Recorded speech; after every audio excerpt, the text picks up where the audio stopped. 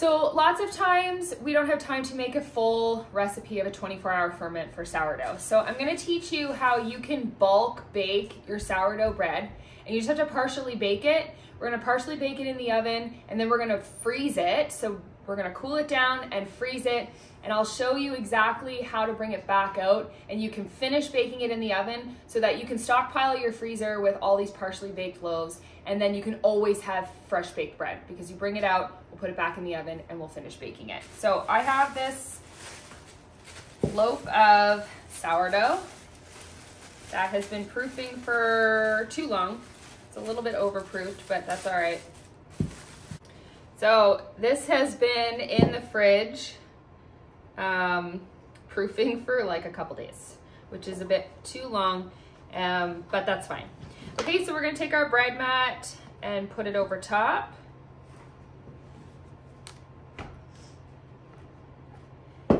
And this is gonna bake us a beautiful, huge loaf. So it's still holding its shape. To be honest, like I said in my last video, even with overproof dough, it's really difficult to overproof your dough to the point that you have flat sourdough. So this is a very overproofed loaf of bread, and it's huge, but it was properly fermented, and our leaven was nice and strong, and so I'm not dealing with flat dough or anything. And these bannetons also really help with that. These are a paper pulp banneton, and they help to keep the kind of shape of the dough.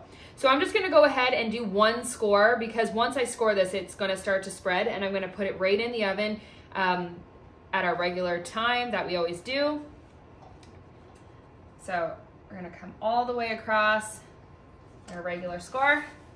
Okay, pop that bubble there. So it's gonna be a little misshaped on the ends because it is kind of starting to spread a bit. So this is what I use to bake my sourdough in. I have a mix and match. So I have one that has the handle and one that doesn't.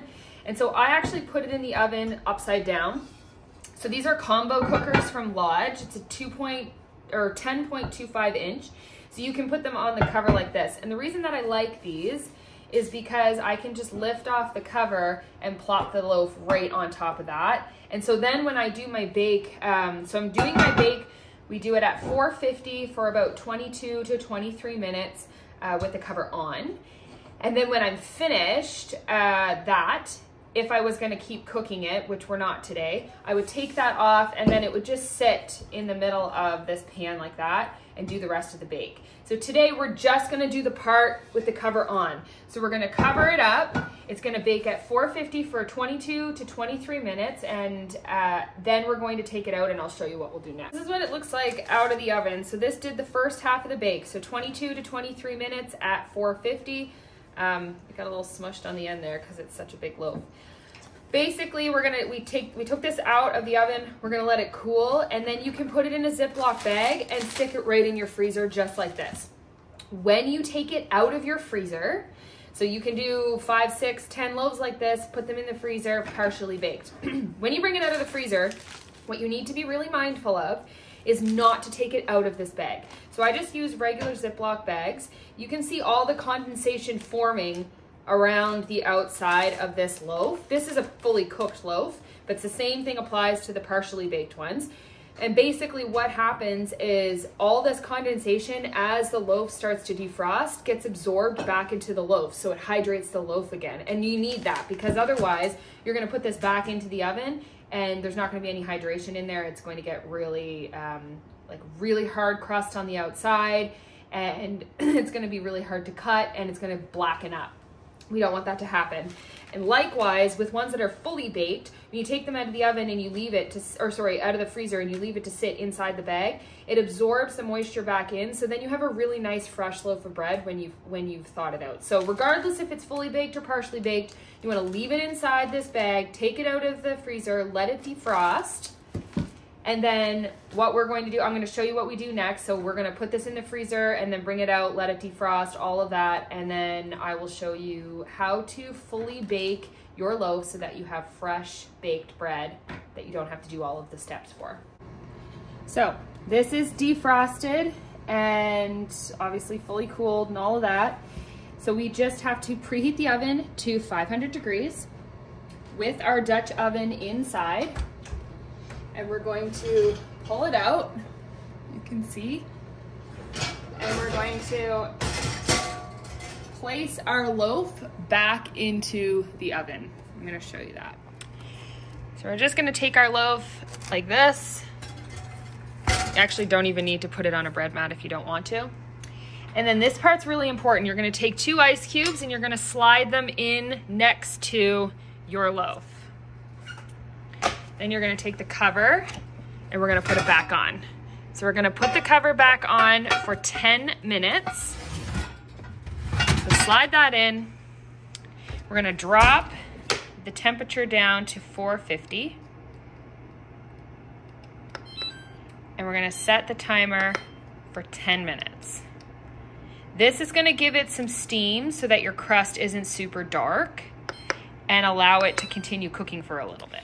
So basically what we're doing here is we've taken our loaf out of the freezer, we've completely thawed it out, and the reason that it's so important to thaw it out inside the bag is you want to maintain that moisture level and that sort of like condensation when you put it into the oven. Then we add even more steam, so we add our ice cubes into the, so you can also spritz it too. So you could spritz the loaf, but I find the ice cubes work better because they give like a more even distribution of the steam.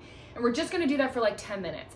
And the reason that we do that is it sort of like heats the inside temperature back up to where it would have been when we first baked our loaf, like par-baked our loaf in that first half. So we're almost like mimicking the first half again, but only doing half the time. So we're doing 10 minutes, then we're gonna take the cover off, we're gonna drop that temperature down, and we're gonna finish out our bake.